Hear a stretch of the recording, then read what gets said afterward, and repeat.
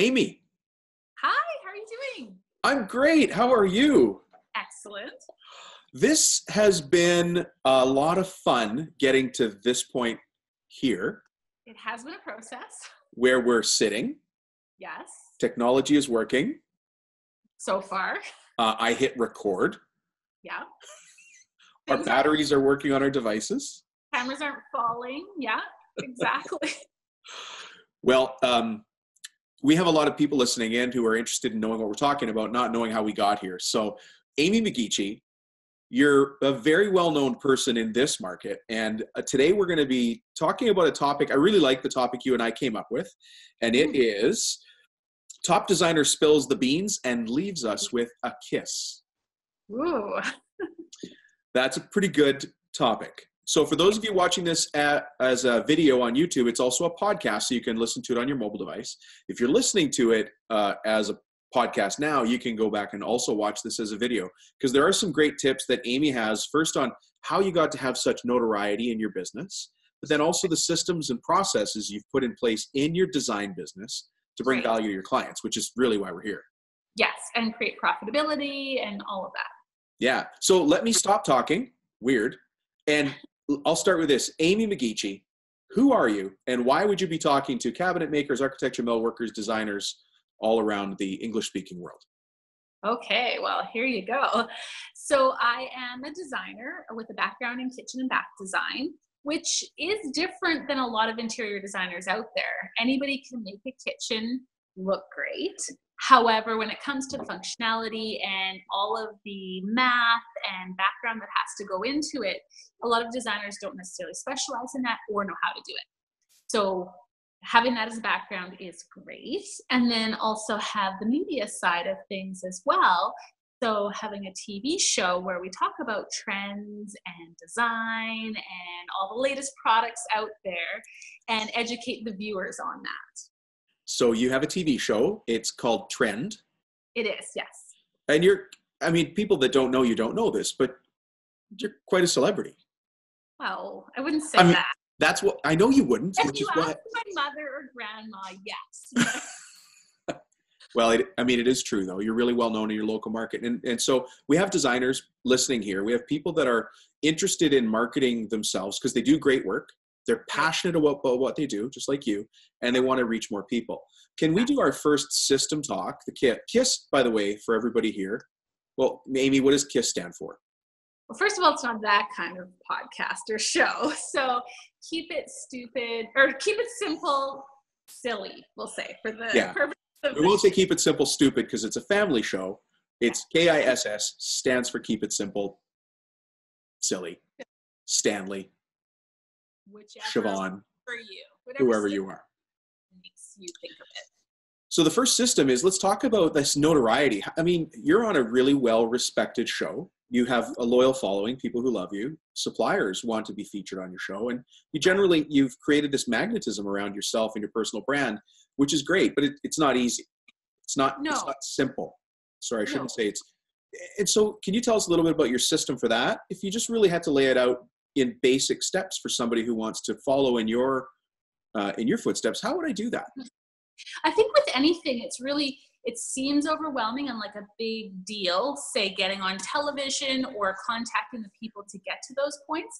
But with anything, it's really just breaking it off in chunks and making it simple. So it might just be contacting that one person that you are intimidated to contact, whether that be the president of a TV station or something like that. Just making that phone call and making the connection, because in Victoria where we are, and I'm sure in any other city it's the same way, but it's really all about who you know and making the relationships and connections to solidify yourself as an expert and therefore creating your branding around that.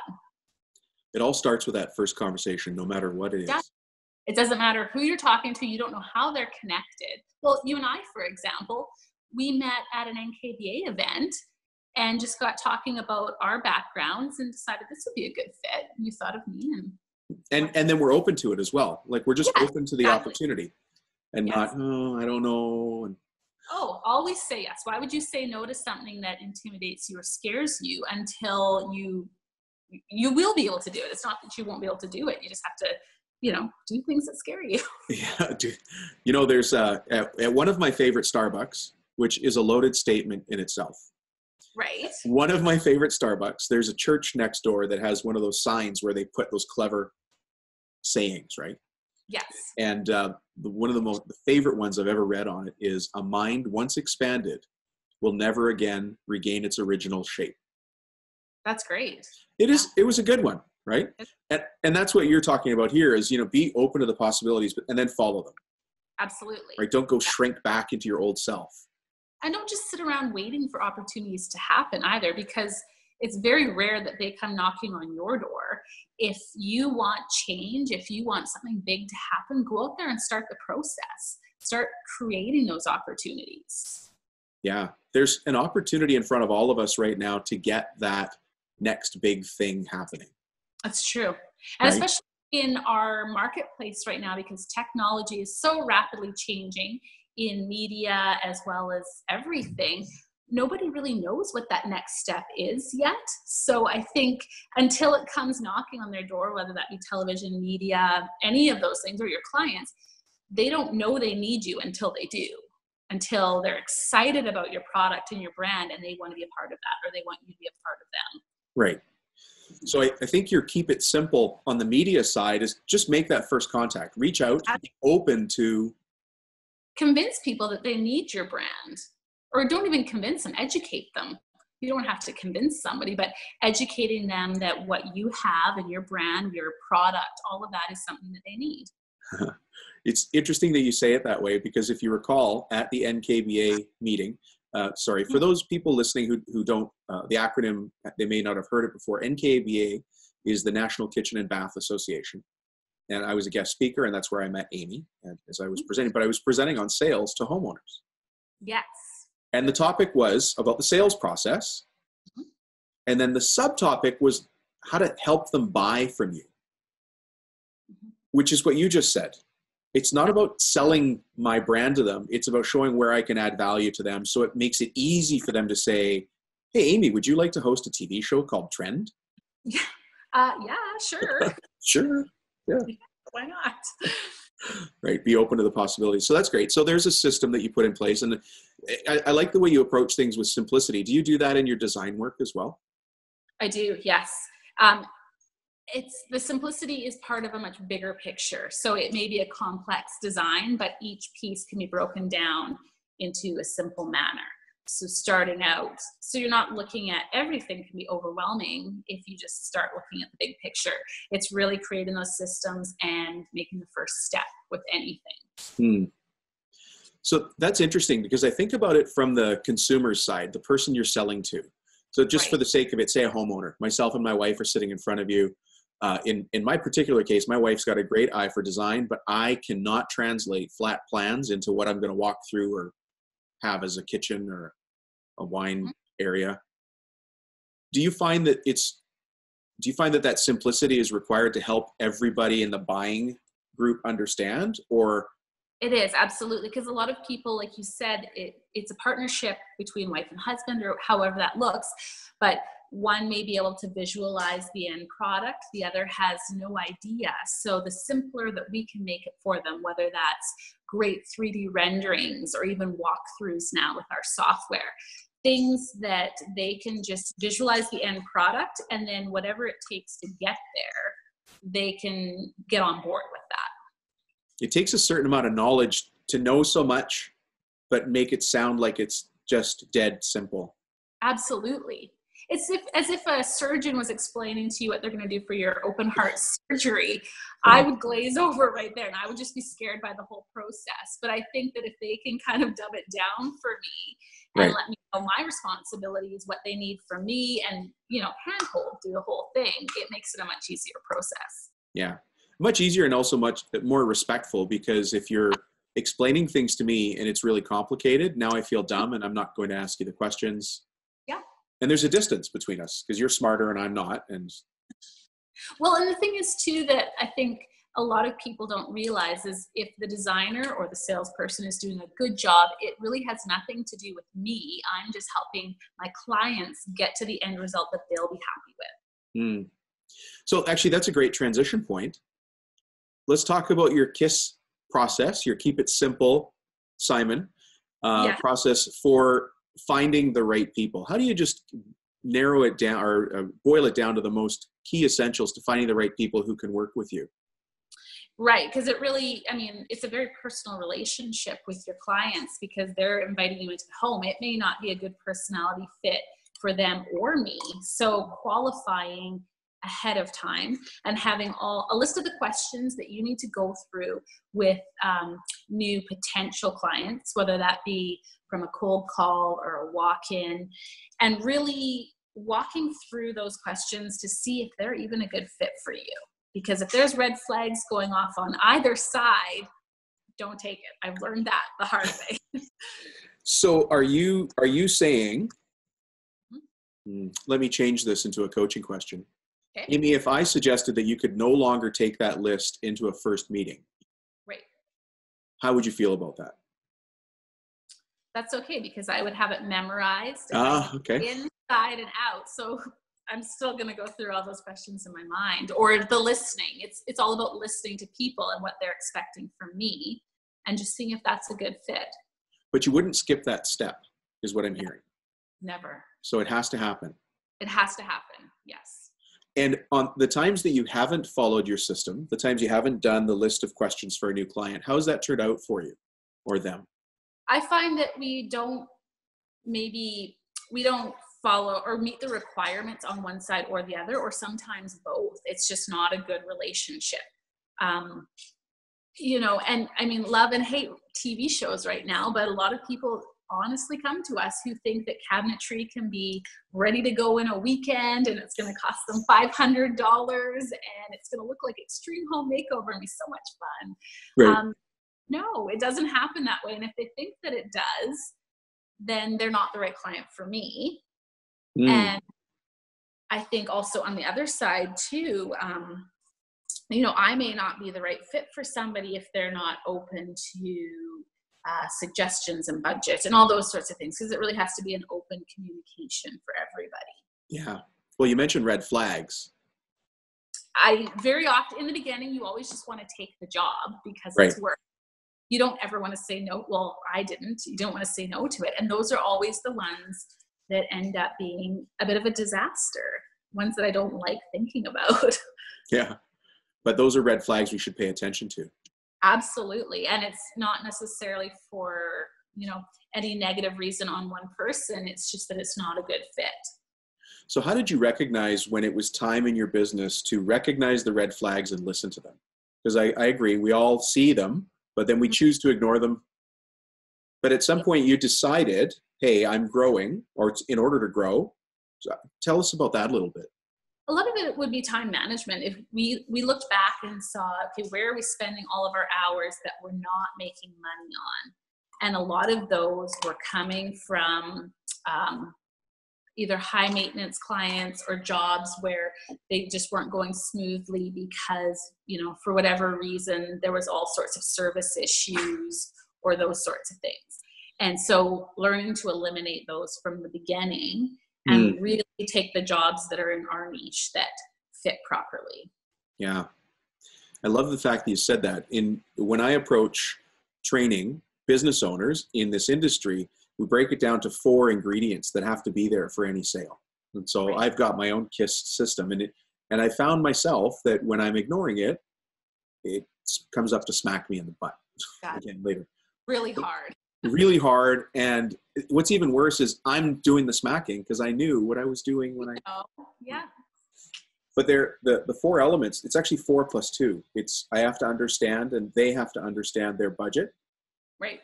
The need, timing, which you already mentioned. It's not a home makeover show that happens in this magical weekend. No. Right? Yeah. Relationship. So there has to be a fit. I have to like you enough professionally and personally. Yes. And then there's 2 technical, industry-specific questions or concerns.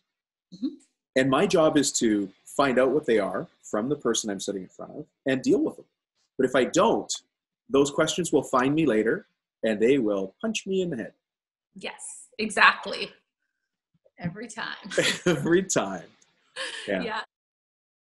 There's an author by the name of Vern Harnish, and he wrote a really great book. It's called Mastering the Rockefeller Habits.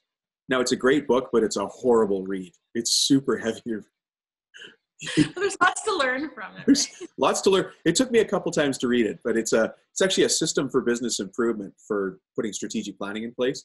But one of the things that he says in that book has stuck with me for years, and it's that systems set you free. That's true. Absolutely. Right? Having a system is what sets us free. And I feel like it's always a work in progress, because it's like having a business plan. It needs to be a working business plan, because everything is always changing as you go. It can't just sit, and it has to be moving and evolving with you. So coming up with systems that are constantly improving your time, improving whether it's easier for clients, that sort of thing, and your bottom line, doing things that will help make a bigger profit. Do you have a way that you like to keep your systems? It's, again, this is a work in progress, but we're trying to do everything digitally now. So, and in clouds, so we can, all of my designers and such, we can have access to them at all times, and not be looking for paperwork or notes, or if you do have those things, to be scanning them into our project management software and having everything categorized by jobs, and have it also where our clients can see certain things as well. So when we give them homework, those tasks are in there, and they get the satisfaction of checking them off and also seeing what we're working on too. So it's never a question as to, I haven't heard from you for 3 days. What's going on? You forgot about me. Well, no, we're actually working on your renderings. So let's talk about your team for a second, if we can. We won't name names. No. But everybody on this call or listening to this is a business owner as well. Have you found resistance from your team when you said, hey, here's a system I'd like us to follow? Not at all. And I mean, I would say, well, our demographic is a little bit, they're younger than me. So they're much more open to change and progress, but they're usually pushing me to dial things in and make it more organized. I'm the artistic creative type. I'm like the Tasmanian devil, like going around in circles, and I am not the most organized person. I'm the first person to say that. So the more systems that are in place and the more organized my team is, the more organized they keep me. There's the ones that are pushing me to create these systems and everybody to stick to them. Right. But you've also found within yourself, you've recognized that that's where you keep moving towards systems, even though you're that creative person who sees things in multicolor, multi-angles. So I know that it's something that I constantly have to work on, is being organized, being in check, and just trying to keep it all. Because a lot of it's as new business owners or entrepreneurs, we always have a lot going on in our head, and we tend to keep it all up there. So being able to pull all of that out and have access to my team, or for my team to have that, so they don't have to ask me questions as to what's going on with this, what's going on with that. It's out of my head, and it's out there for everybody. Yeah. Have you found that having those systems gives your team a common language, and that common language lets you pinpoint, challenges or opportunities that much faster? Does your team take advantage of that shared language of a system? Absolutely. Yes. And then they can all communicate based on those systems and such. And it's great too, because it keeps everybody accountable as well. So if everybody's gone through the proper steps and systems, we know that we're not missing anything. I'm no expert in CRM, and are you familiar with what CRM is? Customer Relationship Management. It's a software you'd put Amy McGeachy, owner of this company, phone number, contact, employees, etc. That's a CRM for those people listening. And I've often talked to business owners who say, well, we bought that CRM, but it doesn't work. And I'm like, okay, Salesforce doesn't work? Yeah. It might be too much gun for the bear. That's a big, hairy application that can do everything. But what I have found, and I wonder if you found the same thing, is that when we don't use the system doesn't work. It's correct. When we don't use the CRM doesn't work. But they also aren't as dialed in as they won't know what their closing ratios are, or, their percentages and such. How could you if you're not recording all of that? Right. Closing ratios, following your closing ratios. Yes.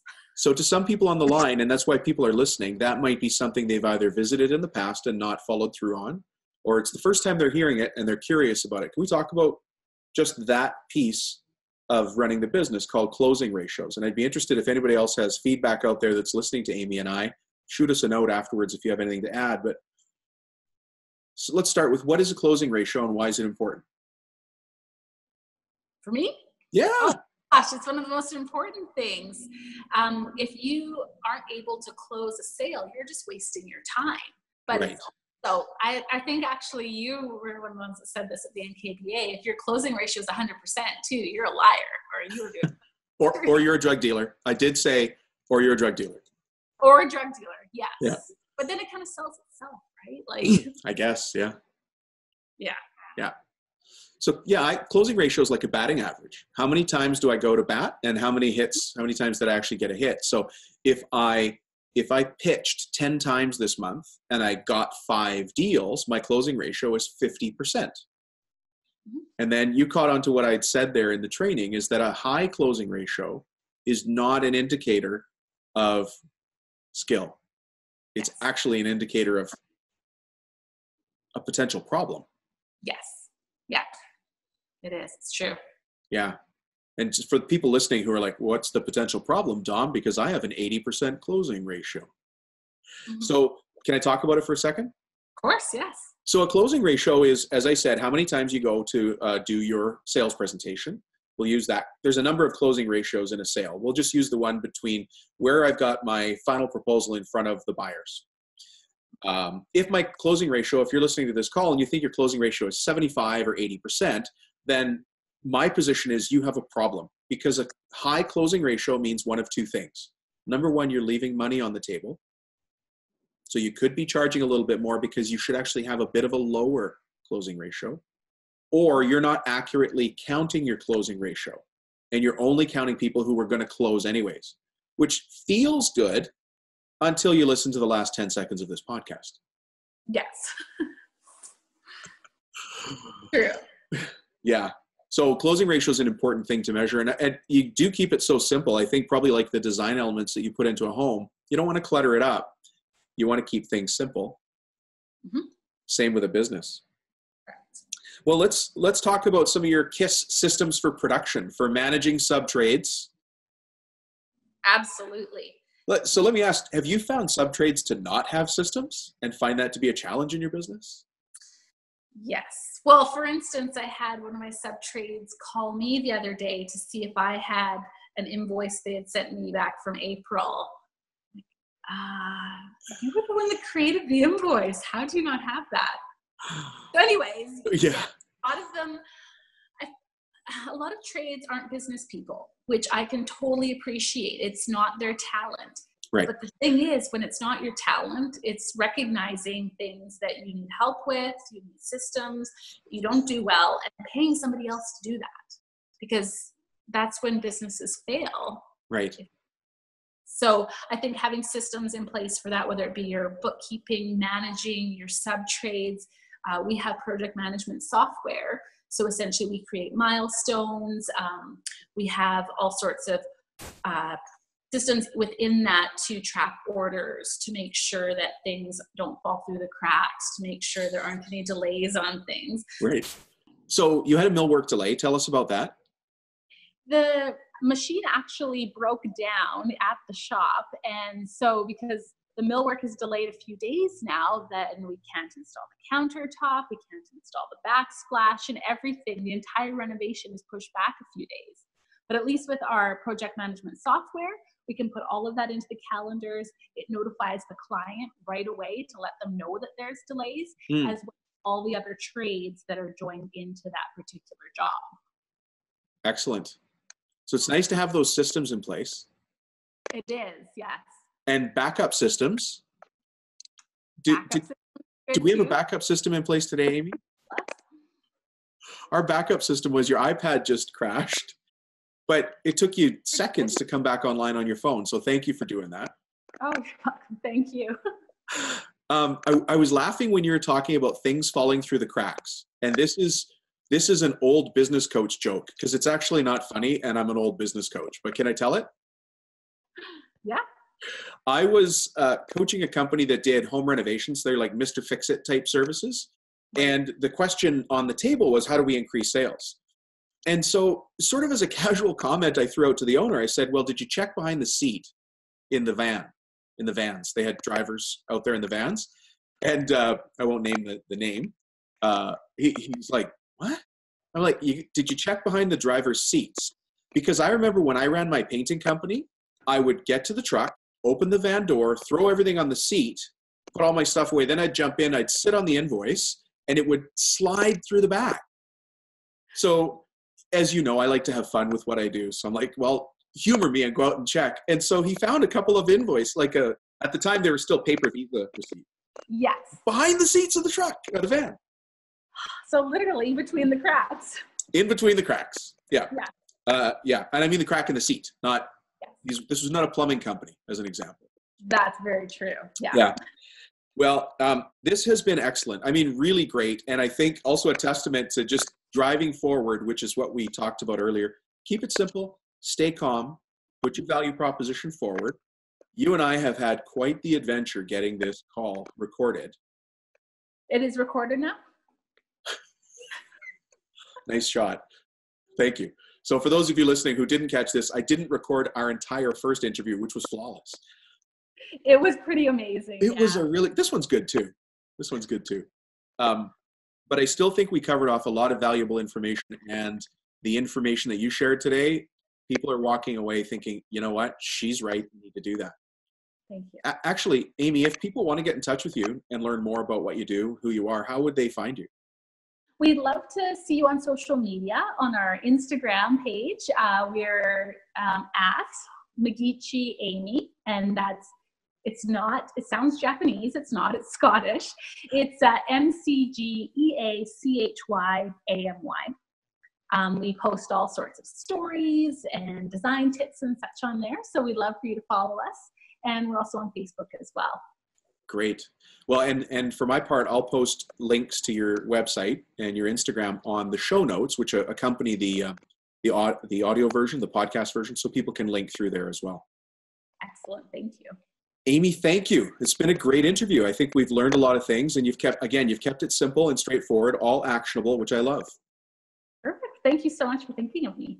Absolutely. Have a great weekend, and we'll talk to you soon. See you.